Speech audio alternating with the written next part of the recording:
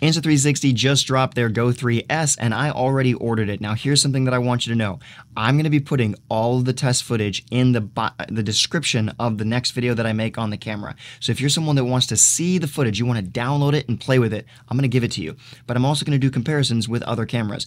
I think the best thing that I can do though is let you play with the footage. So if you're someone that's curious, I will be putting the Google Drive link in the next video. I will be uploading the files and you can download them and see how they work for yourself. I think that's the best way to figure this out. Overall, I do not think it is going to be worth the upgrade from what I've seen. Amazon had a small leak by accident where they gave away some of the information, and from what I saw, it's basically just a tiny little incremental upgrade, kind of like we expected with those S iPhones. However, if you are someone that is thinking about getting it and you don't have one yet, this might be the time to get in. You don't have to be the early adopter that went through what I went through. You can actually get something that actually delivers higher quality. But give me 2 weeks, I'll give you the information, we'll keep having fun, and I'll see you in the next one.